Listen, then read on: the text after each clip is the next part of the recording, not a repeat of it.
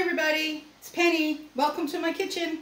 Today we have a super easy dessert. Anyone from 9 to 99 can do this. But if you are in the 9 bracket, make sure you get permission from your parents to use the oven. Okay? So what we're going to do is we're going to make a recipe called 5-layer bars. Now this isn't my recipe. This is a recipe that I saw on YouTube with Paula Deen. And when I saw it, I thought, perfect. Anyone can make this. So what we have first is 1.5 cups of graham crackers and 1 cup of melted butter. So we're going to put that together.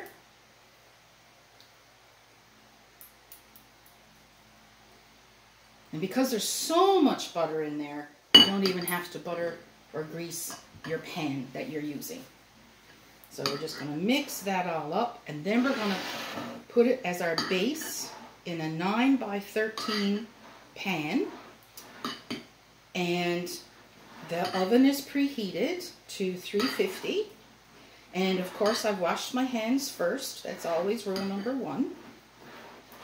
So it doesn't take long at all for those graham cracker crumbs and the butter to come together. So we're going to put this into our 9 by 13 pan. Lay that aside.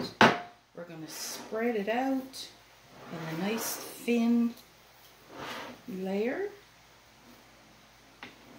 which just, takes a minute because it's gooey, which is good. This whole recipe is going to be gooey, which is really good. Now let's see if I can get a little bit off of my spatula. There we go.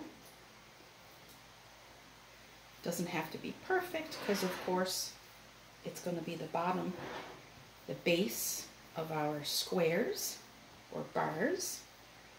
Okay, all done. Now we just layer our 5 layers. So this is 1 cup of butterscotch chips. So you just sprinkle them around. And this is really decadent.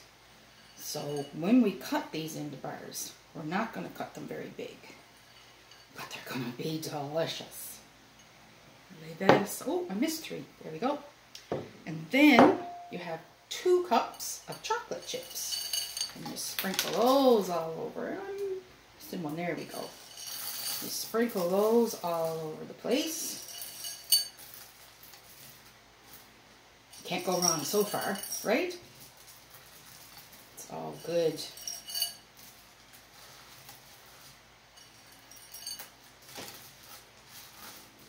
Ta-da! Lay that aside.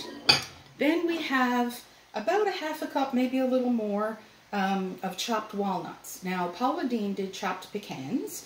You could do almonds, you could do pistachios, whatever's your favorite or whatever you have on hand, you go right ahead and use.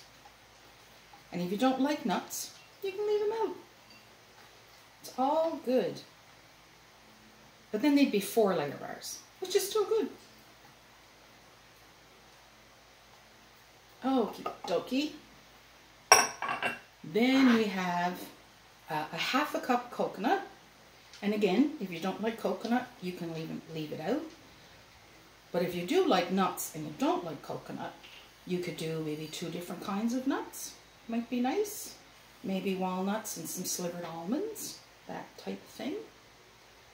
I know my sister-in-law doesn't like coconut, so she may do it with 2 kinds of nuts. Or maybe even peanut butter chips and butterscotch and chocolate and the nuts. Oh my goodness gracious. It's all good. Now, this is 1 can of sweetened condensed milk. It's not the tin milk that I've used in other videos, but it's sweetened condensed milk. You have to pour it very slowly because you don't want a lump in the middle. You want to pour it evenly over the dish. And it doesn't pour very fast anyway. So we're just gonna do like ribbons. And we're going to go back and forth this way because you want to get it everywhere.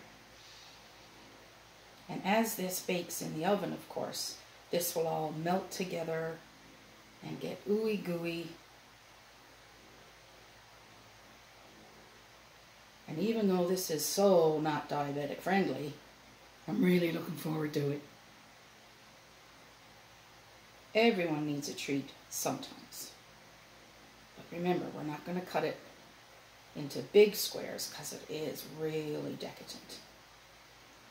Okay, I think that's pretty much all of that tin, and I think I have it pretty much all covered. And that's it. Now we're going to put it in the oven for half an hour at 350, and when it comes out, we're going to put it on a rack and let it completely cool, because if you try to cut it before it's completely cool, it's just going to be a mess. It has to be completely cooled and probably even chilled for a half an hour or so in the fridge. So I'll meet you back here in maybe an hour. Take care. That's right. Hi everybody, it's Penny back again. So our squares are ready, and as you can see, they're nice and golden brown. They're still a little tiny bit warm, so they're a little hard to cut, but they look delicious. There you are. Have a great weekend. Bye. Enjoy.